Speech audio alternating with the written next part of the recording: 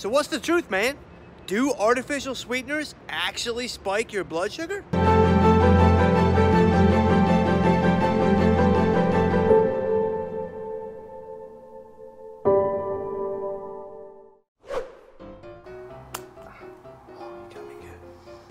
Got me. So let's put it to the test.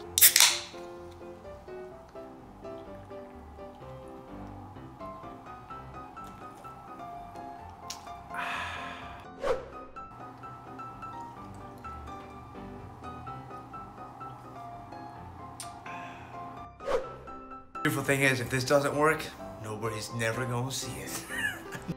Beautiful thing is, if this doesn't work, nobody's ever gonna see it.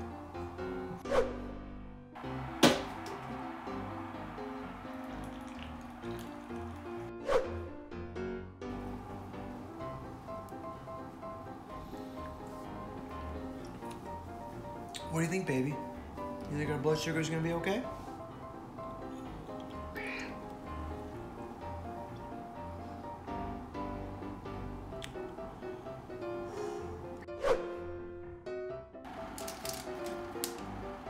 We gotta mix it up. We gotta shock the muscle.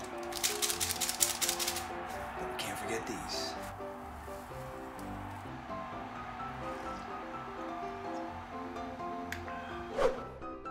Round 2. Dud. 2, 3. Good. Oh my gosh. I'm dying.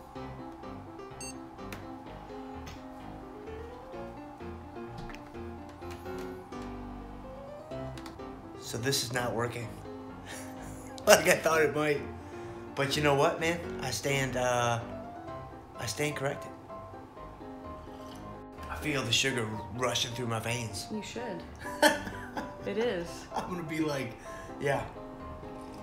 Is it gonna be 100, 150? I think we're hitting triple digits on this next reading, man. I think so.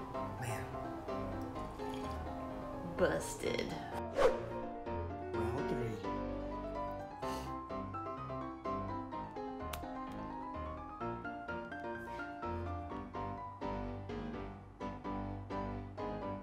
Well, let's get to the bottom of this in the only way that we know how, with a little F cubed Q&A.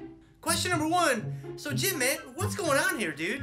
Like, I thought with artificial sweeteners and insulin, the diet soda insulin response was supposed to be 0. Well, you and me both, bro. I mean, even the American Diabetes Association says that diet drinks shouldn't raise blood sugar. So honestly, I don't know. Question number 2.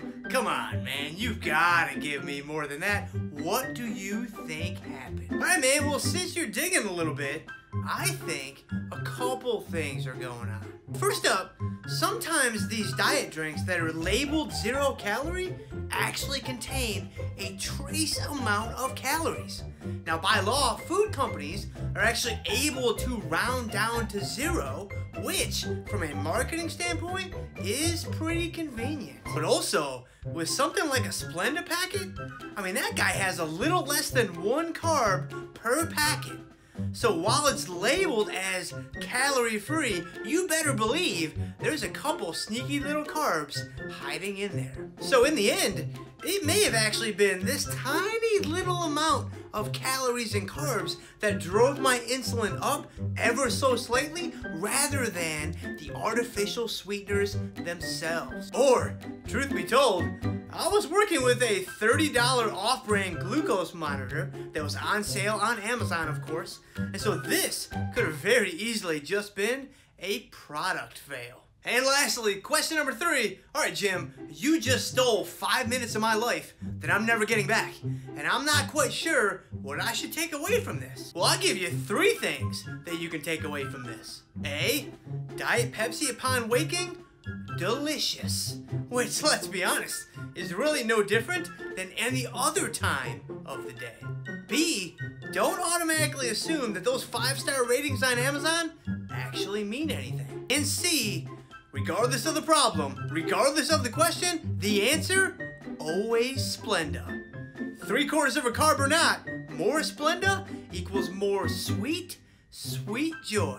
Hey guys, thank you for joining me for this little blood sugar adventure. As always, man, I appreciate you guys so much, man. Hit me with that like, hit me with that share, hit me with that subscribe, and coming up next, enjoy this little macro hacks video that's gonna start right now.